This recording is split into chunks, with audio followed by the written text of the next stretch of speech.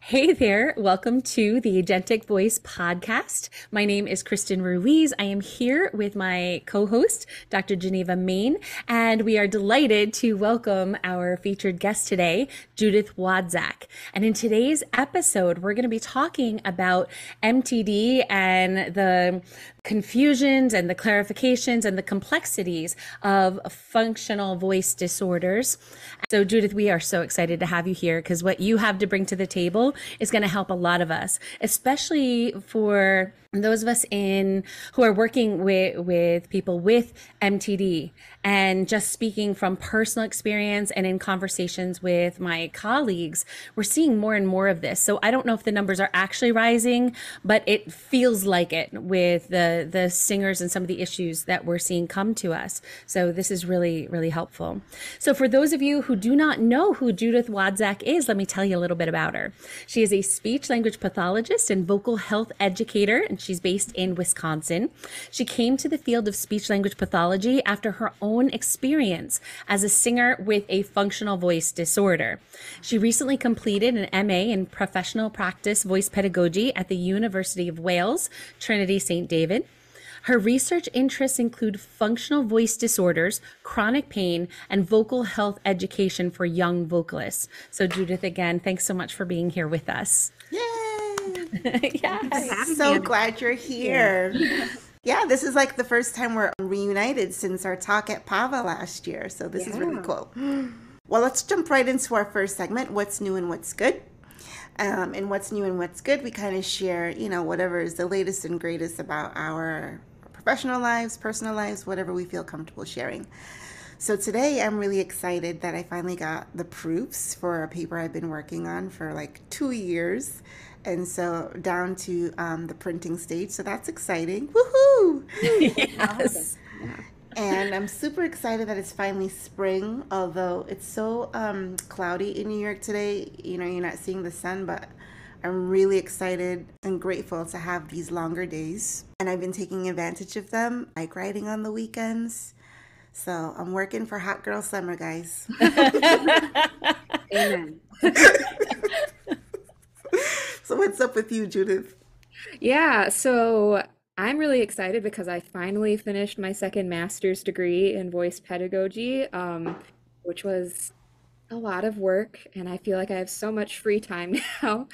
So I'm just really excited. I finished my final project where I designed an adolescent vocal health curriculum, and I based it on research in other types of adolescent health curricula like sex ed and substance abuse education, things like that.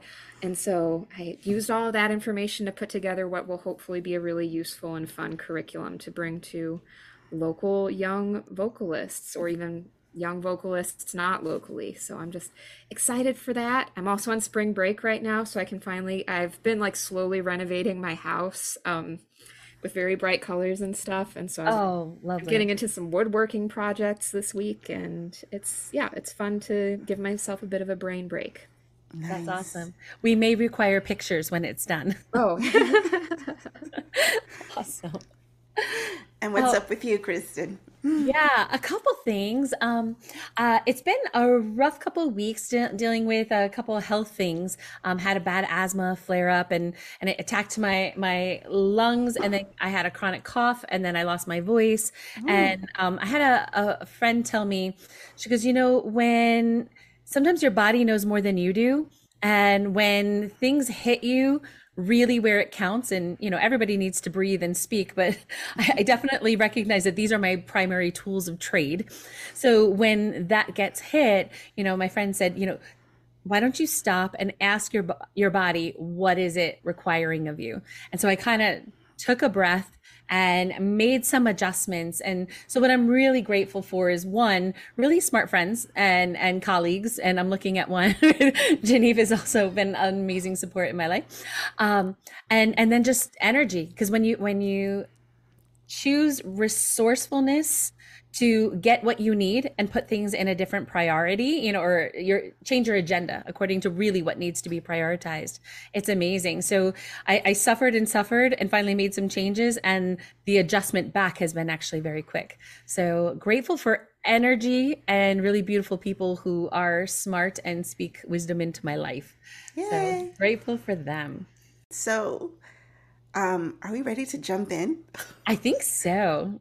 Let's do it. Our next segment is experience, strength, and hope. So let me ask you, Judith, you recently had a paper published on the issues surrounding functional voice disorder classification and MTD. And the title of this episode is The Problem with MTD, and your paper talked about that. So what I want to ask you is, one, what is MTD and what's the problem? Great questions, Kristen. Thank you. So first, I'll just define what MTD is. So it's an acronym. It stands for muscle tension dysphonia.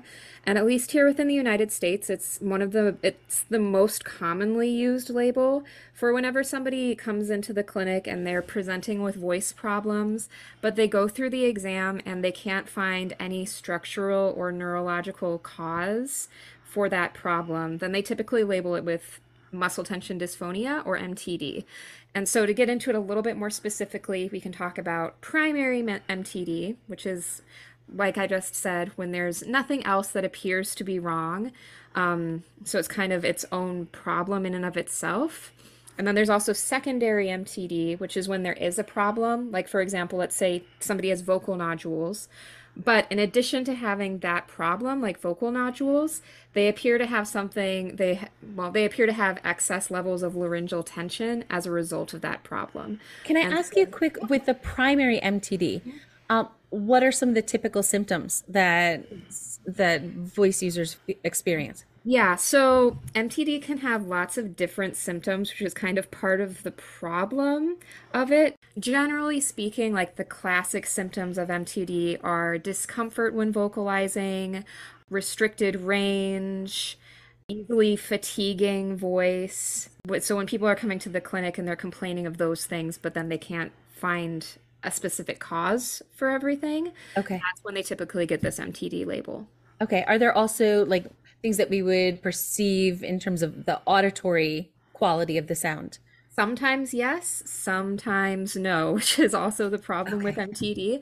So sometimes you might have people coming in and they're speaking with a really breathy voice or a really rough voice, or maybe they have a lot of vocal strain. But sometimes you might have people who are coming in and they're complaining of having vocal fatigue and vocal pain, but their voices sound relatively normal when compared with the rest of the population. So it really can vary quite a lot. Got you. So if it's muscle tension dysphonia, does that mean that muscle tension is always the main issue? And that is the problem. So I can kind of get into talking about why I personally don't like the label muscle tension dysphonia, and I use it because it's what most people understand, but it pains me a little bit to use it every time. So I'll just kind of talk about some of the problems with this type of vocal condition. So if you look at the research and how people talk about this, you see lots of different labels. So people will use muscle tension dysphonia, or MTD. They'll also use words like functional voice disorder, which is actually the label that I've come to prefer. People also use psychogenic voice disorder if they think there's more of a psychological component. They might use muscle misuse dysphonia. There's a new term that has recently been proposed that's called malregulative dysphonia. There's non-organic voice disorder, non-phototraumatic vocal hyperfunction, which is a bit of a mouthful. And this is just really scraping the surface of all of the different labels that are used to describe this type of voice problem. And the issue is that there's a ton of overlap between these labels, and it's really not clear where the differences are. It really just has to do with the preferences of different researchers and what their own personal opinions are for what causes this type of voice problem, which is not always clear. And I like this that you quoted. You took a quote from Morrison, 1997, which we'll reference in the episode notes. And it says, any classification that points a finger at one cause tends to ignore or undervalue the other contributing factors. So I love that, because it's a holistic, systemic, approach, right? Exactly. Right. And so part of the issue with MTD, in my opinion, is that it has muscle tension it's right there in the label for this type of problem. And so it primes you to think, aha, muscle tension must be the main issue. And it makes sense that muscle tension would cause some of these problems, but, and this is something that really surprised me when I started researching these conditions more thoroughly, there's actually not great evidence to support that muscle tension is always the main problem. So there's one study that was done in 2021 by Debir et al., and they were looking at these different laryngeal patterns that are typically associated with muscle tension dysphonia. And they found, and so they had people with an MTD diagnosis and then people without any vocal complaints. And they found that people in both groups had both types of laryngeal patterns. Mm-hmm. So sometimes those patterns did occur in higher percentages in the group with MTD. However, that begs the question that if you have people walking around with no vocal complaints and perceptually normal voices with these supposedly problematic laryngeal patterns, is the laryngeal pattern actually what the problem is, or is there something else potentially at play?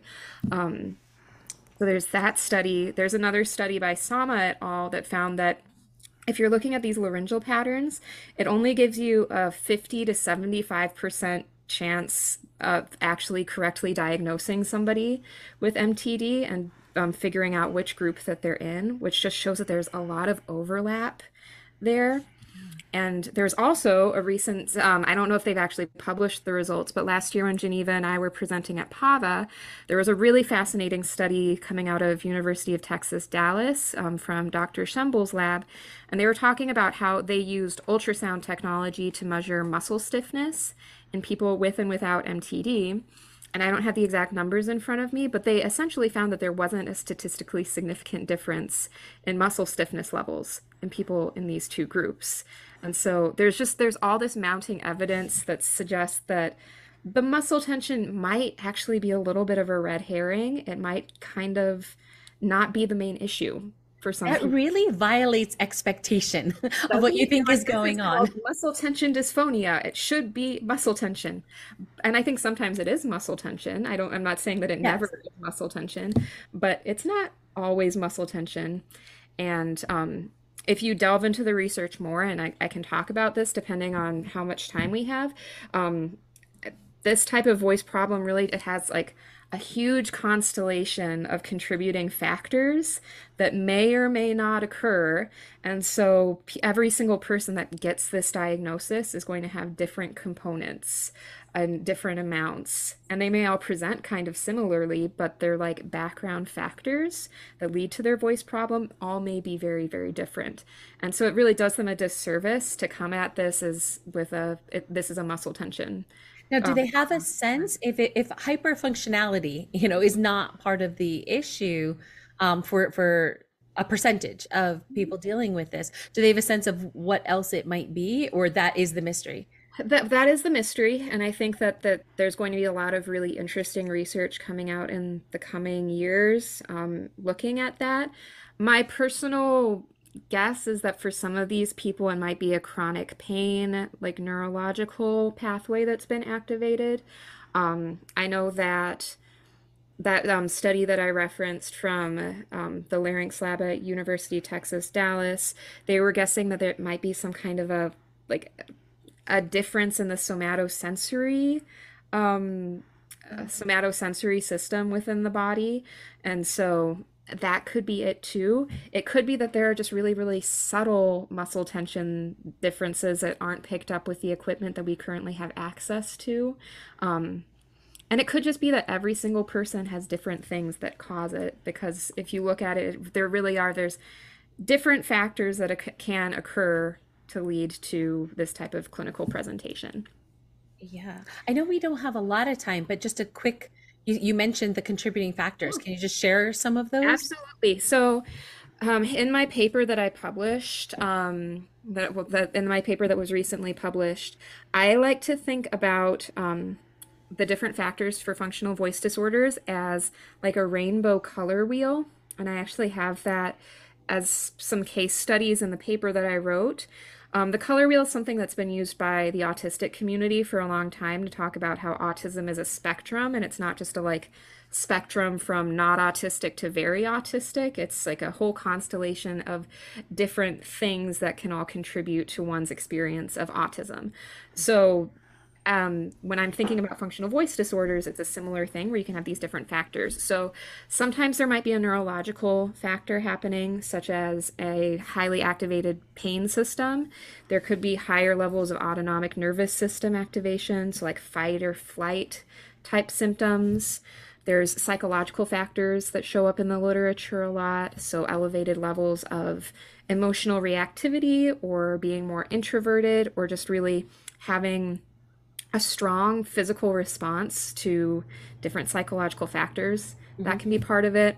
There's behavioral factors, which has to do with one's vocal habits. So if you have somebody who they're speaking in a way that there's just a lot of extra strain in how they talk, that can be a contributing factor, but not always. You have people that will speak in a perfectly perceptually normal way and they still have difficulty. There's those musculoskeletal factors we've talked about, so muscle tension, posture, things like that. There could be structural factors if this is secondary to lesions or nodules. So those could be in the background as well. I'm not done with the factors yet. There's even more. It could be aerodynamic factors, so like excess subglottal pressure. But again, some people will have excess subglottal pressure. Some people will have pretty normal aerodynamic measures. Could be acoustic factors, which is how the voice is sounding. But again, you have people who sound pretty perceptually normal and they're still experiencing vocal problems. Could be environmental factors. And so when I'm talking about that, I'm thinking about things like reflux or different irritants in the environment. Or it could just be like the demands, like emotional demands of the environment that can also have an impact. And so you have all of these different factors, and you could have two people that present very similarly, but if you delve into the background of what's happening, one person, they might have like really, really high psychological components of it. Like they're under a whole lot of stress. They really physically manifest how they're feeling. And that's a huge contributing factor for their voice problems. And then you could have another person that has very, very few psychological contributing factors, but they have just a ton of extrinsic muscular tension because of the way that they're using their voice. And so this is why I think having a label like muscle tension dysphonia is just oversimplifies what is a really heterogeneous group of people. Yeah. And I really like that you like the term functional voice disorder, because I prefer that too. And I think that's pretty consistent with the consensus of where our field is headed, and using the term functional neurological disorder, so that we're moving away from diagnosis of exclusion and looking for positive signs. You mentioned that Baker et al. Consensus paper in your paper. And they're I'm just going to throw out some of the positive signs that if anyone's wondering if they have this, because that's what we do. You can Google or know what that term is, functional neurological disorder. But always, if you have concerns about your voice and they're lasting for more than 2 weeks, go see an ENT. Positive signs would be your symptoms are inconsistent with clinical examination. So like those acoustic measures and aerodynamic measures and the visual imaging that they do when they scope you. So if the voice quality or the speech deficit is more severe or is disproportionately severe compared to, those clinical findings, they might say, what is going on here? They also, another positive sign would be symptoms are internally inconsistent. When you say internally inconsistent, what does that mean? So your symptoms might become worse if you pay more attention to it or if you're talking about it. Gotcha. And then if your symptoms are associated with inefficient or non-ergonomic patterns of movement, struggling behaviors over mouthing, eye blinking, facial contortions, excessive effort in breathing, neck, shoulders, strap muscles, shifts in body posture, including during non-speech or motor tasks, these are all positive signs. So I like that they're moving away from a diagnosis of exclusion, because when you have a diagnosis of exclusion, people are like, well, you don't really know what I have. Well, it kind of feels like a junk drawer. Right. Like I have a drawer for things that I don't know where else to put them. Right. But it's not a really organized, it's not an efficient drawer. Right. But when you're looking for these positive signs, then it's like, okay, this makes sense. Right. So yeah. So shifting gears a little bit, Judith, how did you get into this work? I know, when we worked together last summer at PAVA, you talked about your own experience with a functional voice disorder. Will you share a little bit about that and your journey into this kind of work? Yeah, I would love to. So, I mean, a lot of the reason I do research is because I'm a huge nerd, but also a lot of the reason is because it's deeply personal to me. I grew up singing and doing lots of honors choirs. I started doing musical theater when I was 8 years old and was in basically at least one musical a year every single year after that. And so performing and singing was just a huge part of my life and a huge part of my identity for as long as I can remember. And so when I went to college, I decided that I wanted to major in music and focus on vocal performance. So I was mostly focusing on Western classical music, but also doing a little bit of musical theater and a little bit of jazz voice thrown in there. But my junior year of college, I had a summer where I was singing in the chorus of Joseph and the Amazing Technicolor Dreamcoat as a soprano, it's a wonderful, wonderful show. But if you're at all familiar with the chorus part of that or the soprano part of that, it's very vocally demanding, and you're just like belting out high B flats for 2 hours.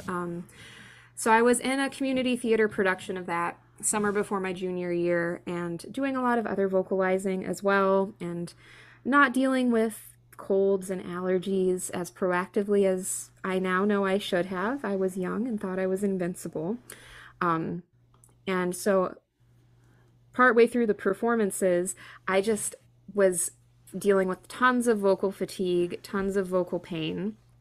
And so I eventually, I went on voice rest after the performances were done, and my voice sort of came back, but then I started fall of my junior year of college, and things just weren't feeling right in voice lessons and in choir rehearsals. I was fatiguing very quickly, feeling a lot of vocal pain, having difficulty accessing parts of my range. And so I went in and I saw a laryngologist, and I was diagnosed with MTD, which, as you can imagine, was a very heartbreaking, traumatic, identity shifting experience. So I got that diagnosis, and then what followed was years of working with really, really highly qualified, amazing voice professionals who are using all of the tricks in the book, and they helped me a certain amount. I think I did have some muscle tension at play, and they definitely helped me manage that better. And I got a little bit better, but I never fully was able to cure my voice, which is what led me to getting a master's degree in speech pathology and doing research on this voice disorder, because it's just a big mystery in my own life why, after all the hard work I've done and all the really wonderful people I've worked with, why it is that I can almost get to a place where my voice is doing what I'd like it to do, and then I fall back into what I like to call the MTD pit, and I'm in a lot of pain yet again when speaking and singing. And also part of it was that initially, like when I was having difficulty in spite of doing normal voice therapy, most of my voice therapists they didn't know what to tell me. They were confused. They were kind of shocked. They would go like, I don't know, see a massage therapist. And, I'd see a massage therapist and that would kind of help, but it wouldn't solve all of my problems. And so I thought, geez, like, what's wrong with me? Am I the only person that this is an issue for? But now with, wider access to social media spaces, I've learned that really it's not uncommon for people with this type of voice problem to still have difficulty even after going through a normal course of voice therapy. And so I just want to pause and amplify that you can show gains after your course of voice therapy and then, still be dealing with it a year out. So that's why it's important to have a full team around you, not just a laryngologist and a speech pathologist, but perhaps a vocalogist, a voice teacher who is really knowledgeable about aerodynamics and pressures and things like that in your voice. So that's part of the ongoing care for you, especially if you are someone who maybe your voice disorder, your muscle tension dysphonia, had psychological factors as a contributing factor, or stressors in your life as a contributing factor, or has ongoing stressors in your life. That's really, really important. So if anyone is like dealing with that and having those same kinds of thoughts that Judith had, you are not alone, right? Not alone. And look for a singing voice specialist who understands the holistic, systematic approach to voice development, that aerodynamics are part of the story. Valving, that's what I call the vocal folds. Like the valving is part of the story. The vocal tract shaping or the acoustics are part of the story. And the social, emotional, and psycho aspects of the story are all woven together into an approach. So you need somebody who can see it holistically. Yeah, absolutely. Not just doing what their voice teacher did, so they're going to do that with you. Yeah. Right. Yeah. You need really smart people to be able to think about things creatively a lot of the time. Yeah. So basically this whole experience, it led me to wanting to do my own research into chronic voice disorders and trying to figure out where I think some of the gaps are in what we know about this type of vocal condition, so we can hopefully have better treatment outcomes for people, and also research on how we can educate young vocalists to make better decisions so they can navigate healthy vocalizing throughout their whole lives, hopefully a little bit more effectively. Nice. Absolutely. I think one of the things Geneva and I have talked about is the stigma around MTD, and even within the literature. And this is where I'm going to kind of turn it over to Geneva, but there are some labels sometimes associated in the research that I would like to hear more about, because there's a little heckler Muppet on my shoulder saying, I don't know if I believe that. So Geneva, I'm going to pass this over because I know you know what I'm talking about. She knows exactly what it is, Judith. Yeah, because we both, Judith and I both, have a similar story with getting, MTD. And when you look in the research and you say, if you're introverted and neurotic, you are more likely to have this disorder. You're like, I'm neurotic. It just seems so offensive. I'm not going to lie. It sounds here you are dealing with your voice, and now you've got the literature saying, well, you must be introverted and neurotic. Right. Now, as an introvert, I'm okay with being labeled that. But neurotic. So really, that gave me pause too when I first read it, and especially when you read some of the earlier literature on it, it gets into some interesting psychoanalysis that, especially I don't know. I felt like they were talking about it like it was a personality disorder. Yeah. So there's a couple things to talk about there. So first we could just talk about the label neurotic. That basically, within the psychology literature, when they say neurotic, it's not what we usually mean when we say neurotic. When we say neurotic, we usually mean somebody who's not completely there, and they're very uptight, and they're fussy about everything. Right. What they actually mean when they say neurotic is they mean highly emotionally reactive. And so it has to do with emotional reactivity to one's environment. And this can be outwards emotional reactivity, something happens and you immediately need to talk about it and vent about it and let those emotions out. So it can be external emotional reactivity, or it can be internal emotional reactivity where something happens in your environment that is emotionally charged, and you really close in on yourself and you really take those emotions on internally in a way that's maybe more potent, I guess, than it would be for the general population. Yeah. So internalizing or externalizing.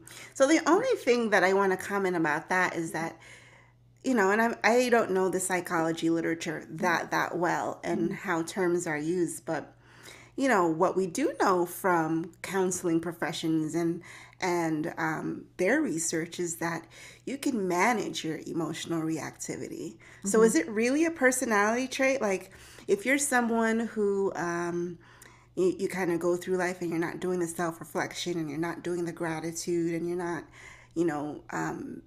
getting regular exercise and things like that, you tend to be more emotionally reactive.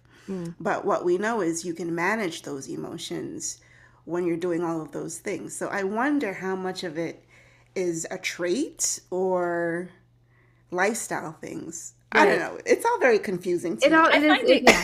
I find it confusing because it also so, okay, if we're repressed and shut down, we don't have to worry about MTD then. I don't know. I feel like there's more unpacking of this that needs to happen. Yes. Right. Yeah. So, okay, there's a couple of things that I wanted to say in response. What am I?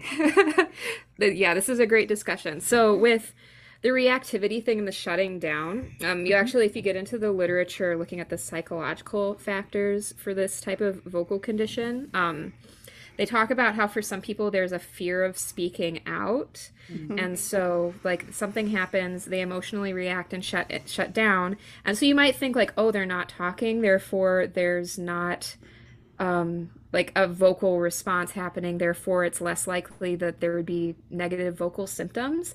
However, that's when feeling laryngeal tension or feeling laryngeal discomfort can happen because there's kind of like a clamping down saying, I'm not going to speak out in this situation.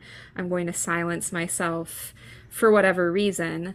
And so that's when this emotional reactivity, the literature says, can lead into having some type of a vocal problem. Right. But again, I mean, not for nothing, for some people, not speaking out could be a survival strategy that you learned. It makes total sense a lot of the time. Yeah. Yeah. Like if I speak out or say something, maybe I'm no longer safe. Mm-hmm. Mm-hmm. So I'm not going to rock the boat. I'm not going to say anything. So again, is that a personality trait or is that your lived experience? Or is that somebody's environment? And right. that's why it's so important to think about these things as multifaceted conditions. Yes. Because it could be somebody that it appears that it's a personality trait, but really the bigger deal is that they're dealing with a ton of environmental stress in their lives, and they're just reacting as any human would in these types of conditions, and it makes perfect sense why they're reacting that way. And so if you're not looking at those environmental factors, you might be missing the biggest part of the picture. Yeah. For treatment and that kind of thing, is it a positive? Are we seeing positive results moving forward for the wider population who's dealing with this?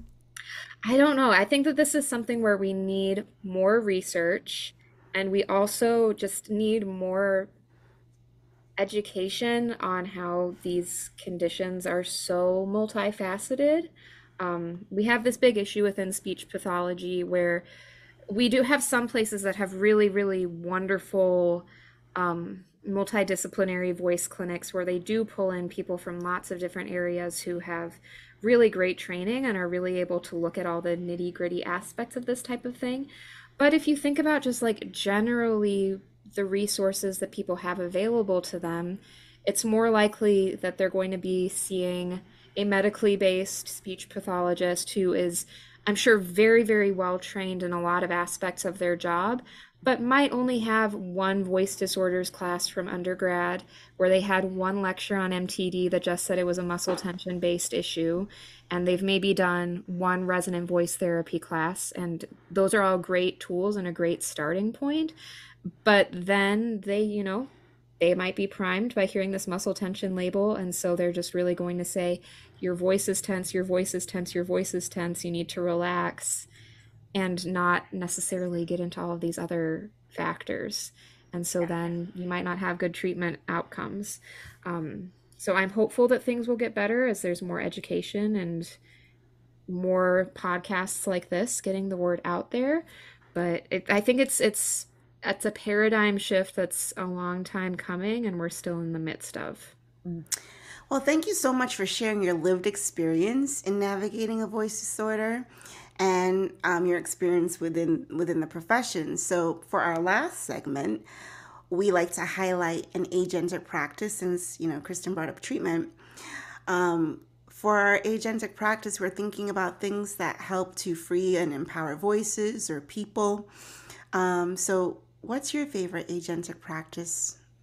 Yeah, so just speaking as a vocalist who experiences vocal difficulty and has for a long time and has kind of been through all the ups and downs of navigating this, one of the huge light bulb moments for me, and this happened, I don't know, it was several years into experiencing my voice disorder, was that my voice didn't have to be perfect for me to still use it and use it publicly. I spent so many years thinking, okay, I have to have a voice completely free from tension.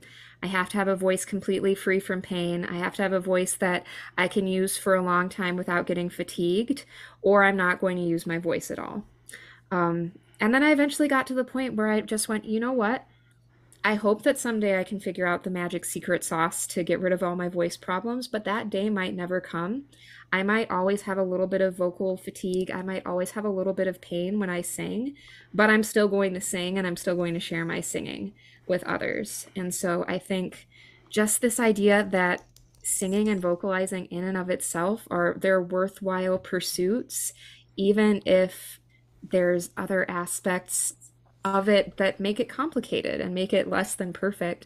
That doesn't mean that you shouldn't use your voice. You still should use your voice, and there still are ways for you to use your voice.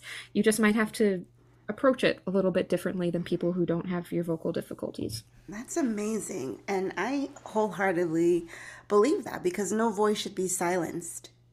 Not every voice is like performing at the same level, but no voice should be silenced. And I think that aligns very well with our SAMHSA key principles: empowerment, voice, and choice. Every voice should be empowered to speak its authentic truth. What you have to say, in our studio we call it you have a vocal soul.